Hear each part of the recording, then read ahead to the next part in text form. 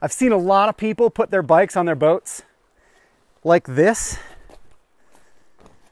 with the fork and the derailleur forward. There's a lot of things I don't like about that. Mainly, if you run into anything, the first thing that's going to hit is going to be your $250 on this bike derailleur, and you're going to damage it.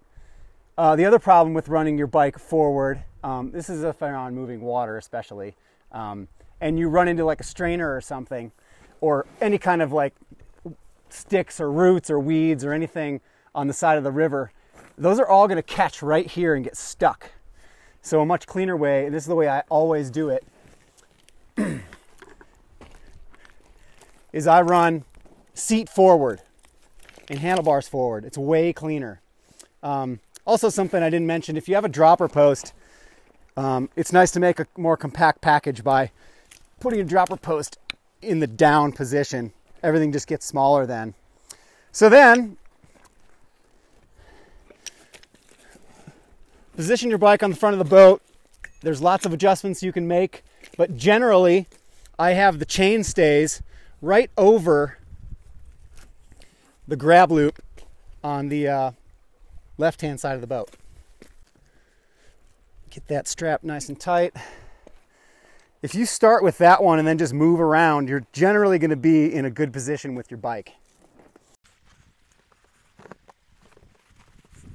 You want all your straps to be super snug and tight.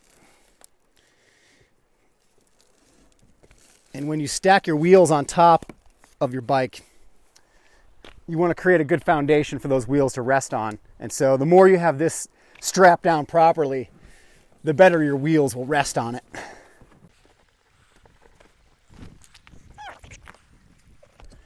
There's no one way to do this. There's no perfect way to do this.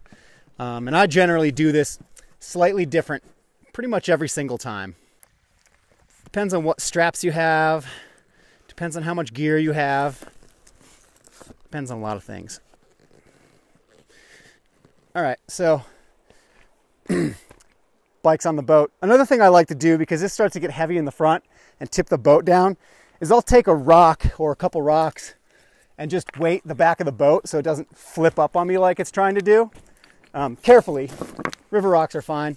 You just throw a couple river rocks in there and it just keeps your boat from flipping over. And if the wind is blowing, it keeps your boat from blowing away.